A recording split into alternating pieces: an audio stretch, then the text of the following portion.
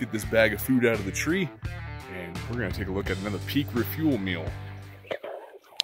Oh, that was a close one.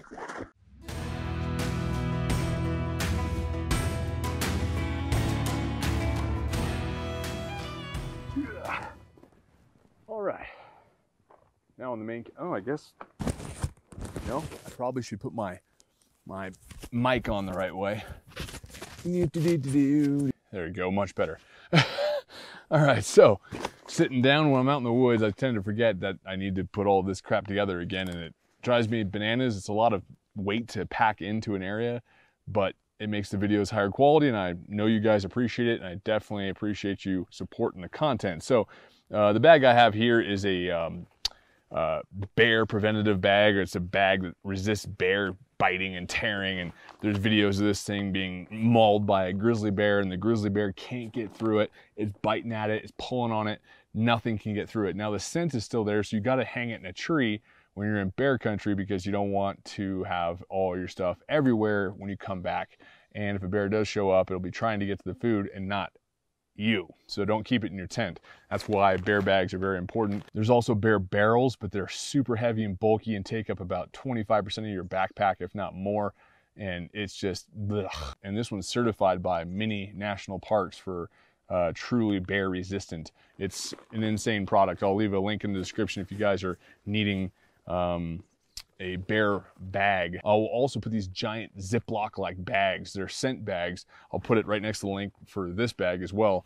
That way you can combine them. I forgot to do it this trip, my fault. But you put them inside this, and then the scent is a lot more minimized, and the bag is preventing anything from getting it. Seal it tight though, because squirrels and little mice and stuff can climb trees and still try to get themselves in there, so seal it as tight as you possibly can. But with the scent bags, it'll help even more with that. So fun fact, I'm super tired, I'm drained. I've been hiking around all day today, out here doing a little hunting, having fun as usual. Bam!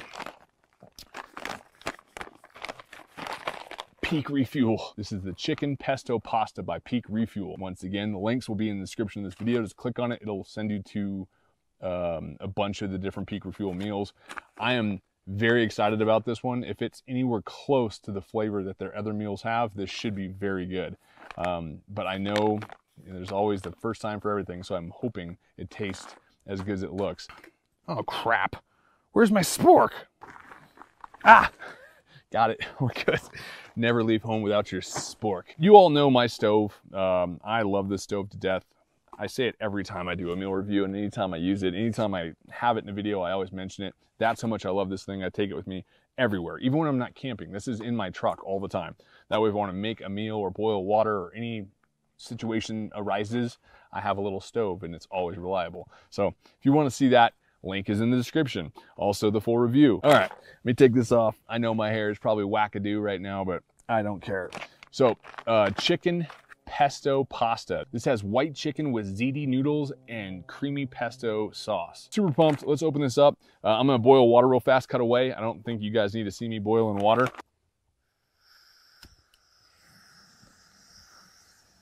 And the water is a-boiling.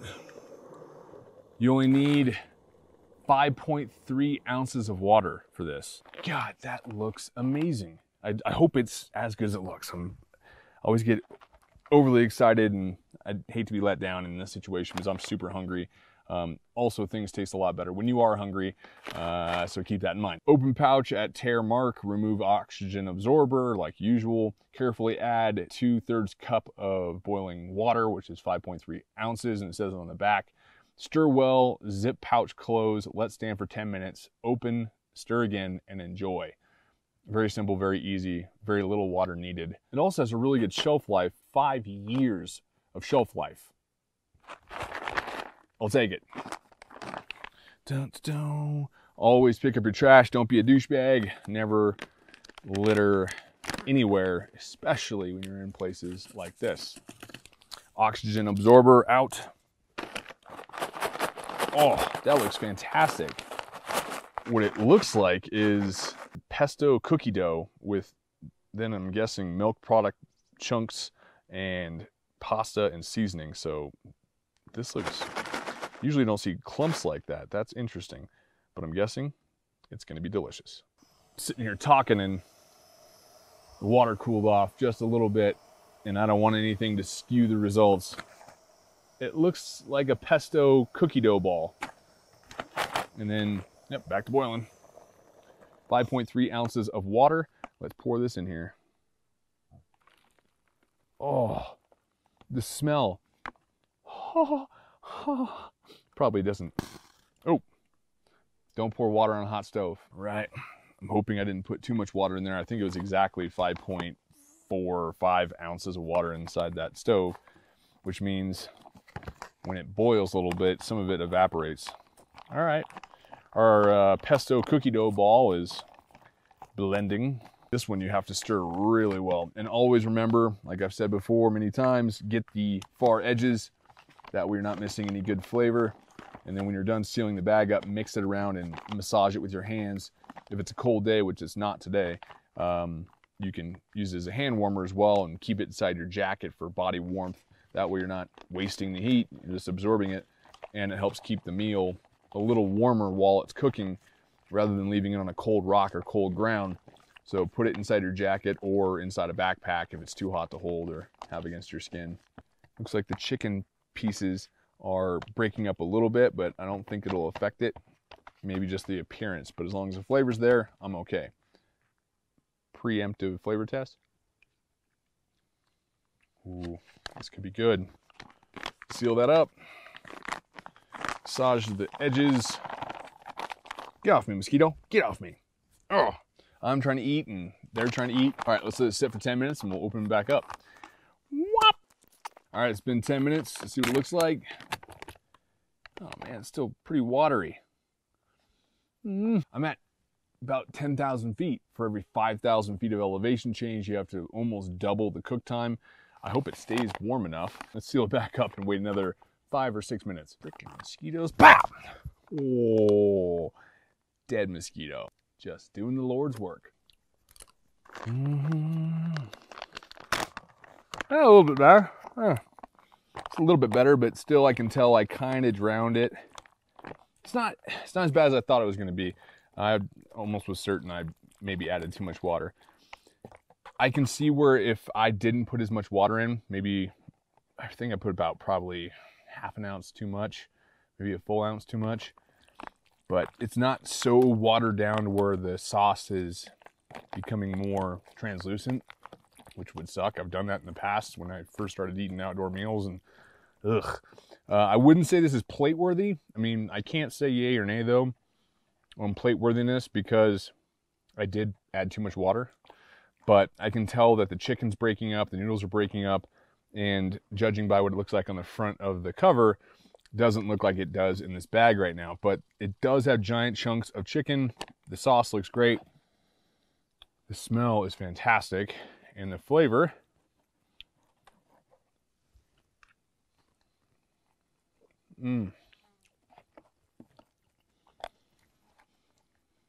wow. Even with this being watered down, the flavor is incredible. If you were to do the exact right amount of water, you're probably going to have a little bit more of a pasty, pesto-y sauce behind it. But even with it being watered down, I mean, look at that. Look at that perfect chunk of white, beautiful chicken. The pasta tastes like pasta you would have at a restaurant. It doesn't seem like it's freeze-dried and in a little pouch for years. It just, other pastas and other outdoor meals that have this like spongy, rubbery taste to them. Flavor's fantastic though. It has that smooth, buttery pesto flavor. It's got a lot of those good herbs, and the chicken just feels like someone just cooked it on the barbecue and cut it up into slices and put it in this meal. You can pause the screen right now on the nutrition facts and the ingredients list if you want to. I know it's kind of long-winded in the past, so I'm not going to keep reading through the ingredients. But the nutrition facts on this is insane. The entire package, because it's 2-serving package, has 64 grams of fat, which is fantastic for your energy in the outdoors. Has overall 42 grams of carbohydrates and overall 43 grams of protein. That's a massive amount of protein. And then a very high level of sodium, which is great for electrolyte replenishment when you're being active at 900 milligrams. So this is the PEAK Refuel Chicken Pesto Pasta. definitely 2 thumbs up with flavor, 2 thumbs up for ease of making it, 2 thumbs up for ingredients that are put into this thing. I can't say it's plate worthy because I can tell the chicken's breaking up, the noodles are kind of breaking up a little bit, but that could be on me for the water issue. It definitely is a little bit drowned, so that's on me. The flavor's there, the ingredients are there, and the quality is there, so it's got to get 2 thumbs up. I need to get another one of these and do the water properly. I feel bummed. I'm sorry I let you down.